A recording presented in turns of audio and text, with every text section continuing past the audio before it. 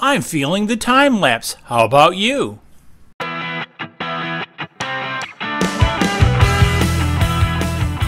Welcome to this episode of DIY3DTech.com. In this episode of Design Talk, I wanted to share this design that I came up with for mounting a camera to the bed of my CR10. So this mount should work for most larger printers. Give it a try out before you run with it first, because one of the things, this piece has to clear the gantry. Well, actually, both this and the camera have to clear the gantry, so it takes a little bit of a bigger printer. So I use this on both my Alpha Ys and my CR10. It's a little bit too big for some of my 200 by 200 millimeter printers. Possibly you could downsize it, but anyways, this is where this video is focused at, and this design. So one of the things, I wanted to get a different perspective on time lapse, and I'll be running one up in the corner so you can kind of see what does it look like. Most cameras are set up for time lapses that face the bed head on, sort of like this.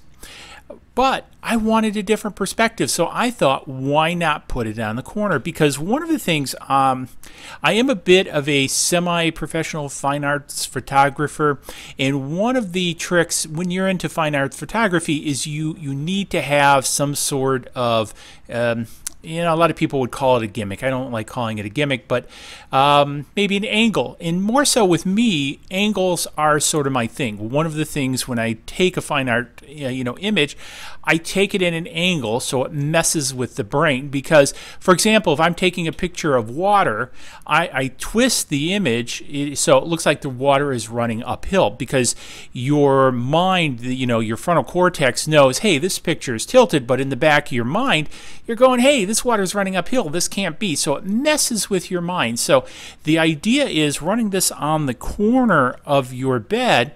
As this is going back and forth, the object is staying stationary, as you can see in the video up there. But what's happening is your vision is moving at a 45-degree angle. So I thought it created a rather unique effect, if not maybe even a little bit unsettling, if you will, because again, your brain is looking at this going, I know this is facing straight on, why is it moving at a 45-degree angle?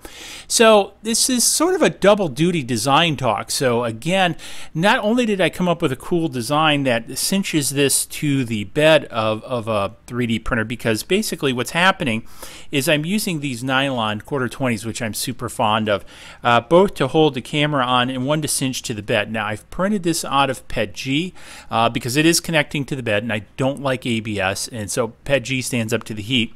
Plus, really the biggest area that's maybe coming in contact is actually the bottom here, because I've made enough lip here that really it's just the quarter 20 bolt, nylon bolt coming into contact, so you really don't have a heat issue. And I've designed it so the bed pokes out here, but I've also put these filleted brackets back here to make this very stable.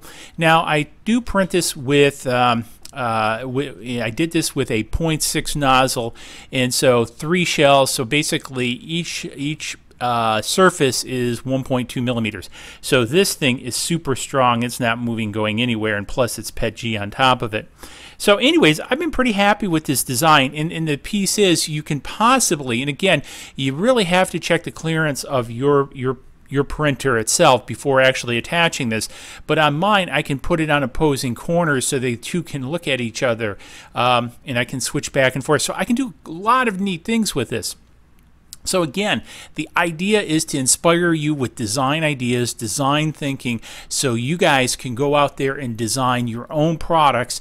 You can come up with your own ideas. You can potentially start your own businesses. You can solve your own problems by using design thinking, looking at what was my challenge. My challenge was I wanted, better time-lapse videos. And the second piece of the challenge, I wanted something a little bit more unique than just, hey, the same old, same old.